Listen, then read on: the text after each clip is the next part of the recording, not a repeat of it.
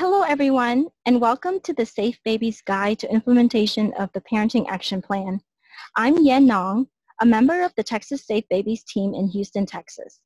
I coordinated the implementation of the Texas Safe Baby Study, and from that experience will share with you lessons learned to ensure your implementation of the Parenting Action Plan is a success. In this module, we will discuss why we want to implement the Parenting Action Plan and its components. And this point forward, I will refer to the Parenting Action Plan as the PAP. To give you a bit of background, in the 84th Texas legislative session, funds were allocated to develop and evaluate research-based prevention programs aimed at reducing maltreatment in infancy and improve child health outcomes. These efforts created the Texas Safe Babies program, which is focused on supporting new parents through the first year after the baby is born. One initiative developed from the Texas Safe Babies program was the PAP. We know the first year of a baby's life is the most stressful for any caregiver. Lack of sleep, possible stress and anxiety, increased infant crying, and feeling frustrated in trying to handle it all can create a vicious cycle.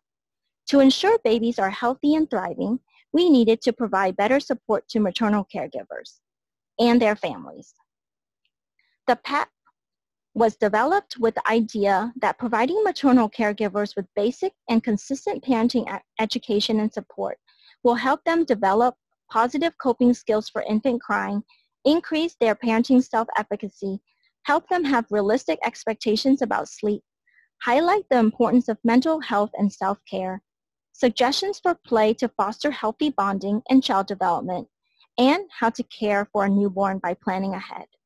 Having it implemented at the pediatric clinics during well infant visits was ideal since caregivers often frequent pediatric clinics, especially during the baby's first year of life. This outlines the change model that was tested in our initial studies. We expected that support provided to maternal caregivers about infant crying, bonding, safety, and sleep through the PAP while employing motivational interviewing principles will help these caregivers have positive coping skills and realistic expectations toward their infants that will result in overall improved maternal well-being and positive thoughts and beliefs about their babies. Initial studies were conducted to measure how receptive maternal caregivers of newborns would be to the PAP and whether it provided an effective level of support during the infant well visits. 4 pediatric clinics in Southwest Houston and a total of 585 moms and newborns seeking care at those clinics participated in the effectiveness study.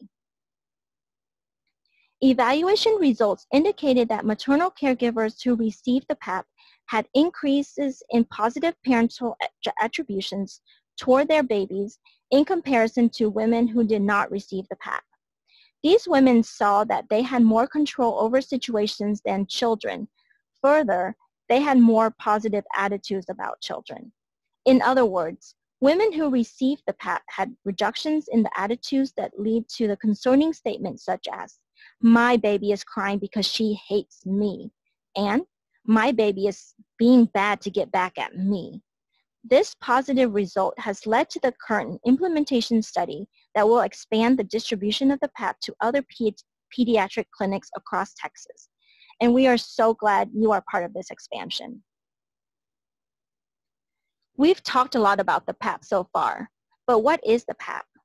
The PAP is a booklet that contains information on the topics such as bonding with baby, soothing and coping with a crying infant, developing an infant sleep routine and having realistic expectations regarding infant sleep, the importance of maternal rest and self-care, how playing and talking to baby can help with brain development, choosing safe caregivers for when baby needs to be left with someone else, and lastly, home and car safety issues. Again, the PAP should be administered to maternal caregivers who present with their baby at the 2-week well infant visits and should become part of routine care until the baby's 6th month of life. The PAP should enhance what is already provided during the well infant visits, and it's a tool for clinic staff to use with motivational interviewing to help maternal caregivers think through and make plans that can help ensure the health and well-being of their infants during a highly stressful time. Motivational interviewing is an effective way of talking with people to elicit change or get them to make plans for possible difficult situations in the near future. It is a method of communication rather than a set of techniques. It is a person-centered, goal-oriented approach for facilitating change, making strategies, and planning ahead by exploring and resolving ambivalence. We will have a module dedicated to motivational interviewing to assist those implementing the PAP to do it successfully. These are examples of the content within the PAP. The length of time necessary to go through the PAP depends on the maternal caregivers and the questions and answers shared during the discussion. But on average, it can be completed in approximately 10 to 20 minutes. It is to be used as a guide for pediatric clinics to better support maternal caregivers and something they can take home to help remind them of what was discussed. We will also have a separate module dedicated to the components of the PAP to thoroughly review its content.